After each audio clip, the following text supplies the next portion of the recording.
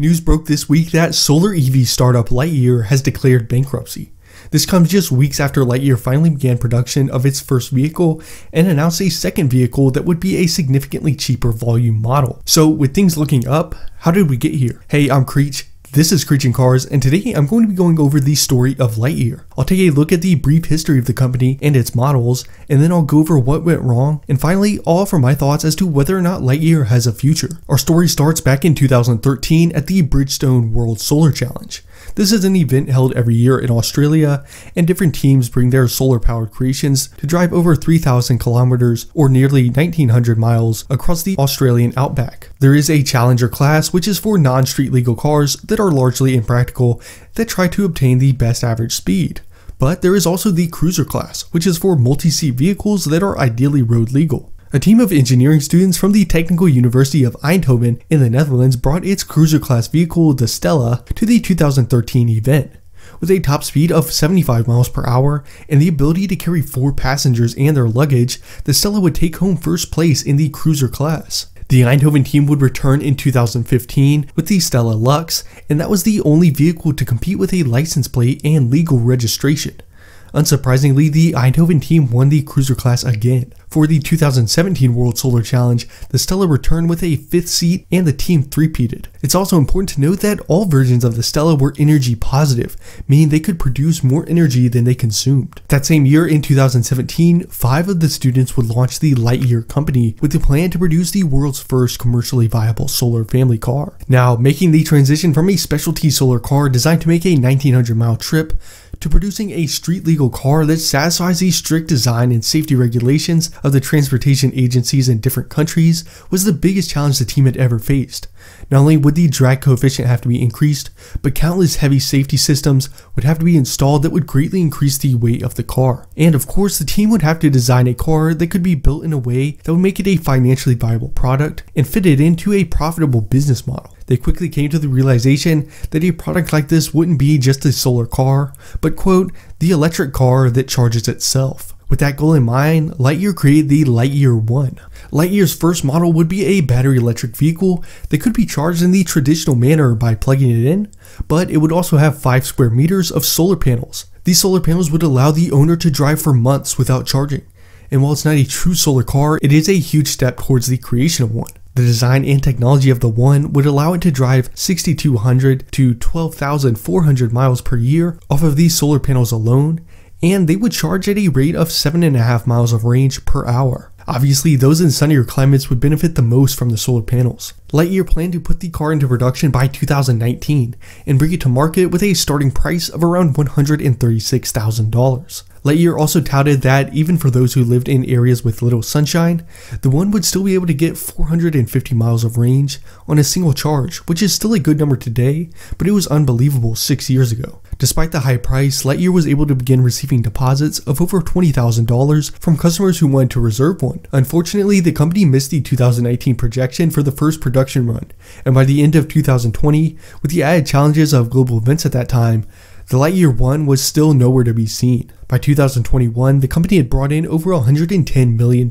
in private funding, and at this point, Lex Hofsloot, the CEO, thanked investors and said the Lightyear One would be on the market in 2022. Flash forward to June 2022, and Lightyear had changed the name of its first model to the Lightyear Zero and announced a price increase that would make the Zero total around $250,000. Putting it in the same range as models like the Bentley Flying Spur. This was obviously not what investors wanted to hear, but there was good news coming. Lightyear would go on to announce the Lightyear 2. This model would be smaller and cheaper, with a target price of around $40,000. The 2 would offer less solar capability, but Lightyear still claimed that it would need to be charged 3 times less than a traditional EV. Lightyear claimed that it could get this volume model into production by 2025, and the CEO said that the company had learned a lot during the development phase of the Zero, and would be able to apply a lot of the same technology to the 2, while fitting it with a very stripped down interior to save money and weight. Lightyear also announced a partnership with Valmet to assist in the actual production of the car. In December 2022, the Lightyear Zero finally entered production. This was without a doubt the best news the company could release, both from a financial point of view and just the overall technological point of view, where a partially solar powered car would be produced for people to buy. Considering the hefty price tag, Lightyear only planned on producing 150 examples for the first model year. More good news came when the company announced it had secured over 60,000 reservations for the Lightyear 2. But it all came crashing down on January 23, 2023. Lightyear released the following statement, quote, "We had to submit the request for the opening of suspension of payment proceedings with respect to Atlas Technologies BV, our operating company responsible for the production of Lightyear," unquote. This is basically saying the company was letting vendors know that it had no money to continue with any payments, and was beginning the process of going into administration, or as Americans say, going into bankruptcy. Shortly after this statement, the Netherlands court had approved the request, and the company was officially bankrupt.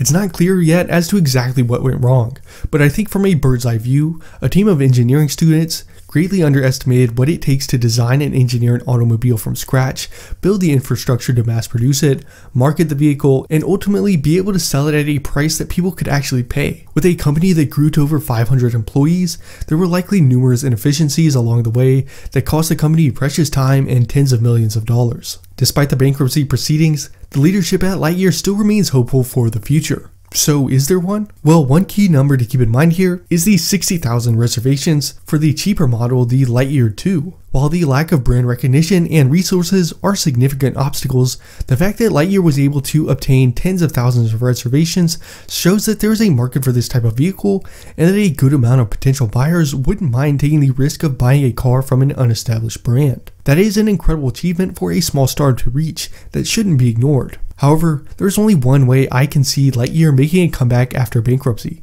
and that is if a major automaker or conglomerate acquires the intellectual property and then produces the models itself. While that certainly is a possibility, I think it's much more likely that the first solar or partially solar powered car will come from a more traditional source. For example, the Hyundai Sonata Hybrid can be equipped with a solar roof that can add a few miles of range per day. While that's not super impressive, it is a reminder that larger automakers aren't ignoring solar power, and they have significantly more money, time, and personnel to throw behind solar projects. And even with the capability of a major automaker, the prospect of a $250,000 car that does 0 to 60 in 10 seconds and has uninspiring looks is just not reasonable. For this change to take place, the technology has to progress to where average people are not only able to buy a solar car, but also want to buy a solar car. So that's the story of Lightyear, the first attempt at a purely solar powered car company. I hope you enjoyed this video. On this channel, I talk about car news, history, and culture, so if you want to see more videos like this, check out the other videos on my channel and subscribe so you don't miss future videos. Thanks for watching, and I'll see you next time.